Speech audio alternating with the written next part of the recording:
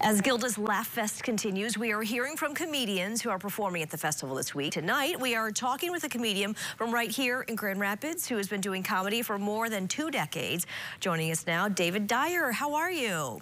I'm doing very well. Thank you for having me. Well, thanks for being here. Of course, you're taking part in the Clean Comedy Showcase and the Dirty Show at LaughFest. So tell us about your involvement in those. Well, I've been involved in LaughFest since the very beginning, since the very first year. So it's been exciting to see how the festival has progressed over the years.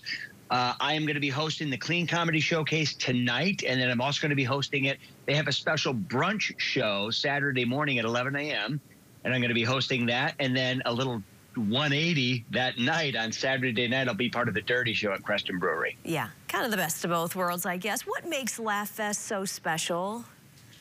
Well, I think it's been created now and evolved into something that everybody's looking forward to every year. And it also raises money in a very fun way for a tremendous cause. Gilda's Club, as you know, provides cancer and grief support programs for people who are going through some very tough times. So it's, I mean, what a better way to raise money for a great organization than having people laugh, you know, which is based on Gilda Radner, who the club is named after, who's a Michigan native and an extremely funny person. Yeah, it must be so great to have all these comedians come in. Like you say, you've been doing it since year one.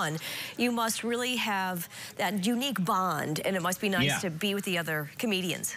It is a lot of fun for a couple of reasons. First of all, when you travel around the country, which I do, you know, as a full-time comedian as well, you don't get to see a lot of people that you know. And this is kind of a fun time. It's almost like summer camp. Some people that you know come into town that you haven't had a chance to see for a while.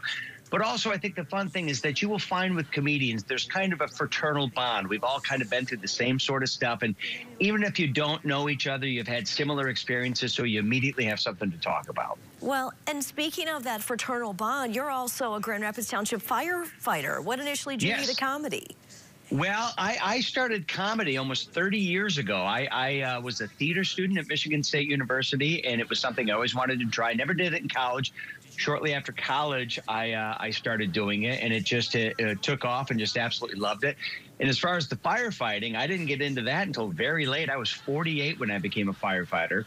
And I became a paid-on-call firefighter with Grand Rapids Township, and then just last year became a full-time firefighter with Grand Rapids Township. Well, congrats on that. Well, so you've kind of done it the opposite of what a lot of people do. Yeah. They sort of get into comedy later in your career. Well, that's amazing, and thanks for doing that, of course, and thanks for being here today. Have fun during LaughFest. Thank you. We know you will.